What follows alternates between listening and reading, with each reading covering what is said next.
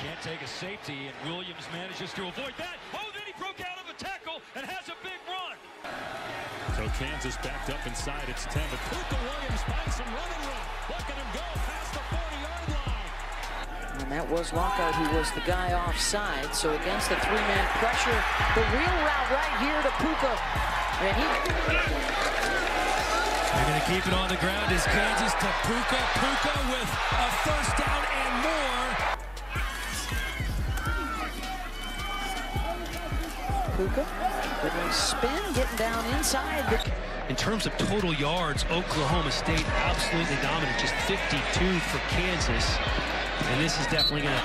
Charlotte in motion on second down and 19. Again, it's a run. And again, it's Pooka. Good run. This pitch to Pooka. Started to go left, goes right, gets a block from the quarterback Stanley. And on the edge as well from Stefano Robinson. Teach Caesar how to play the ball. That's exactly what happened right there.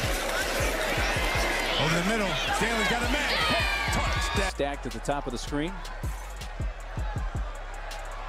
Give it to Pooka, trying to get that big run. He's across midfield. And this is Pooka reversing field. He gets a little block again from Stanley. Pooka finds a gap.